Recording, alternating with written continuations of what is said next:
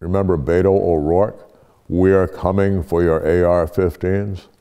Well, in the midterm elections of 2022, when Beto O'Rourke won his third defeat in a row politically, I wanted to celebrate. I thought I'd go to the bar and say, bartender, I'll have a Beto O'Rourke. How do you make that? Give me a shot of Irish whiskey, but tell me it's tequila. And a whole lot of the anti-gun movements are like that. They tell you one thing, but they tell you this thing is something that it isn't.